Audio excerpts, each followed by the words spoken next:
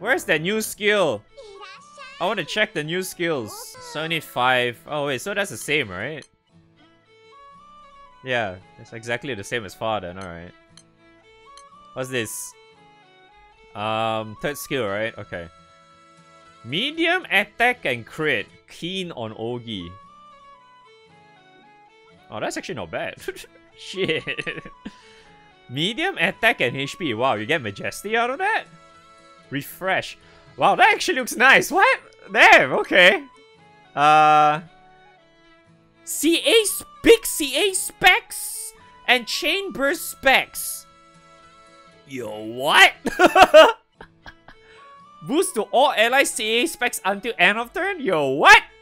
Yo, this is sick. That is some sick OTK stuff right there. Various buff to all allies. What? 30% hit to max HP. What various buff? Oh god, I mean, it's not like we know about that now, right? Dispel cancel. Boost to CA specs. Take damage upon using charge attack. Jammed? Eh? Wait, so everyone in your party can take damage upon using charge attack. Wait, how much CA specs are we talking about? Did they remove the hard cap or something? It has to be, right? Alright, what? Plain damage? To all foes at the end of turn when HP is 50% or below. Take damage every turn. Shield effect. Oh, that thing was a Freya buff? This was a Freya buff? Oh, that's cool. Echo.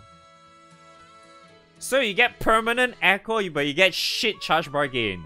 I'm assuming the sharp hit is probably like 20%?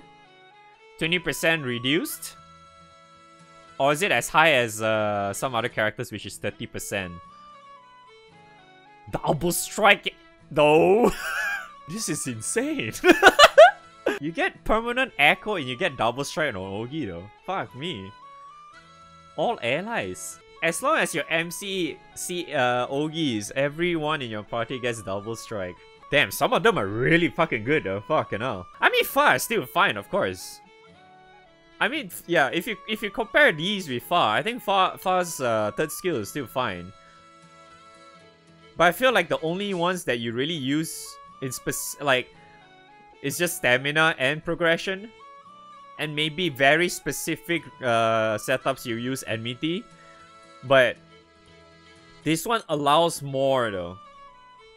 This one is really nice. This one is really nice too. This one is for OTK setup, so not really that important. This one looks like it's OTK setups too, actually. But who knows? You know this one, right? I'm assuming this one has hard cap removal, or maybe it doesn't. I don't know. I'm just guessing. This one feels like a meme. I mean, how much is the plain damage? Because it's just plain damage and just shield, right? You take damage every turn. You get DOTs as well, right? It might be just apple buff. Oh yeah, that's true. It could be just apple buff, yeah. Doesn't feel that great though. Yeah, this one feels like one of the really weak ones. This one looks really fucking insane though. I would guess people might actually use this for Nightmare 150. Nightmare 150 during assault time might be fucking insane actually. For this one. For anyone really. This is freaking insane. So you have that. I mean, the first two is also pretty insane if you think about it. I mean, refresh is kind of like whatever though, I think. The refresh charge attack bonus is whatever, I think. But having Majesty at medium attack and HP is fucking pretty nice though. Majesty is really nice and you get boost. This is boosted as well. And the skill level 20, like holy shit, dude. Like, you could essentially just remove something from your weapon grid, right? Like, usually you have extra Majesty or something if you want to have, like, higher... what's that? Higher survivability. So you would equip this, right? Like, in your grid. So you could potentially just remove that and put this in your opus and call it a day. Because it's level 20, man. But yeah, this one looks really, really nice for OTK, though. You know, I'm actually thinking, right? If they really remove the hard cap, right?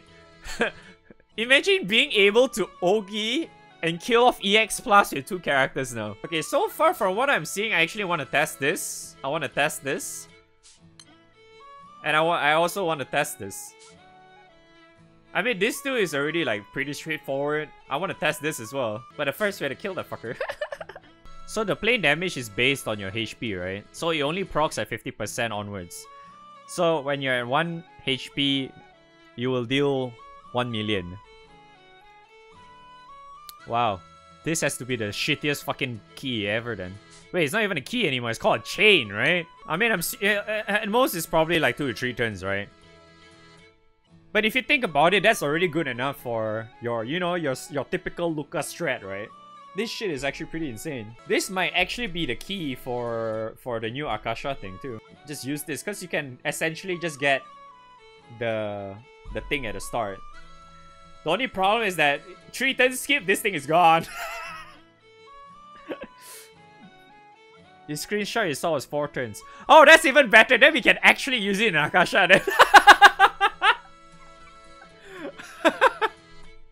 It is actually possible to use in Akasha then. The 3 turn skip is not going to matter then. If it's actually minimum 4 turns, it'll help a lot. All these chains seem neat, but you wonder if any of them would be core over stamina. Like minus racing. Not essentially core, but I think it will help a lot. Like the one I mentioned earlier, the Majesty one, and the crit one. That one, those 2 in particular can probably help out a lot because it's skill level 20, mind you, and it's boostable by summon, so it's gonna be huge. But yeah, the first 2 is kind of like, it's a brain date thing. Is like, it's definitely gonna help you in some way for sure, especially if you already have stacked a lot of stamina. Say like say for example like water. Take water's case for example. If you're already using 2 Europa spears or something, you could potentially just go for this, right? Or this. But probably this is probably better if you're using 2 Europa spears. This one is probably better. And that will allow you to have even more HP as well too. Because this could also apply to win. I mean, yeah, could apply to win as well.